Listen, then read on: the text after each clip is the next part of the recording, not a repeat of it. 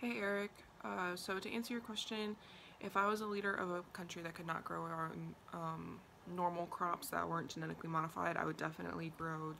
genetically modified crops. Um, I did a lot of research on this last semester, specifically about the health effects of um, eating GMOs for a prolonged period of time, and it may be true, but there is a lot of discourse and disagreement on that topic because there have been instances of fabricated reports, and it's just really a gray area as far as the long-term effects of having genetically modified organisms,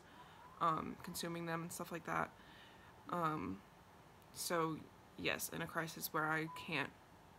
feed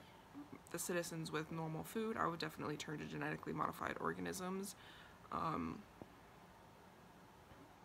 to help alleviate that, because that's an issue that needs to be taken care of as soon as possible. I mean, you don't have a lot of options. GMOs are the best choice there, aside from maybe making a trade deal with another country for food in return for something that they might need.